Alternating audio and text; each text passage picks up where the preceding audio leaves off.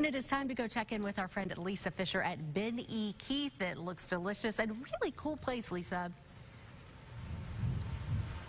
And literally a cool place now, Mallory, because we're out in the big warehouse. And this is that's why I've got my jacket on. It's climate controlled at 60 degrees. Over there, and we'll get a shot of that, it's climate controlled at, you ready? Robert Ford's going to tell us, the facilities manager, what's the temperature in those over there? Well, the dock starts at 35 degrees, then we go down to as low as minus 40 degrees in the blast freezer, so it's pretty chilly in there.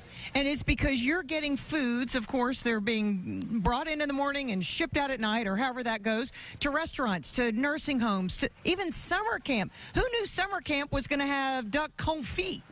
Well, we do now. I mean, that's a new thing for us. But, yes, our day's broken down into two main sections. During the morning, we receive our product, and we'll receive anywhere from 40 to 50,000 cases of product. Then we're really right now in the calm before the storm. We'll start selecting our products for our customers this afternoon and to the night, and then that will ship out anywhere from 3 or 4 o'clock in the morning and end up in their doorstep throughout the day. That is absolutely fascinating. Now, I think the most important delivery here is that in these two bays, explain to everybody what you get in these bays every day. Well, it's kind of funny. We do supply all the Sonic restaurants in the state, and they are famous for their drinks, and they use foam cups. And in those two trailers there, nothing but foam cups. And we'll go through anywhere from 4 to 5 tractor trailer loads of foam cups every night just for Sonic.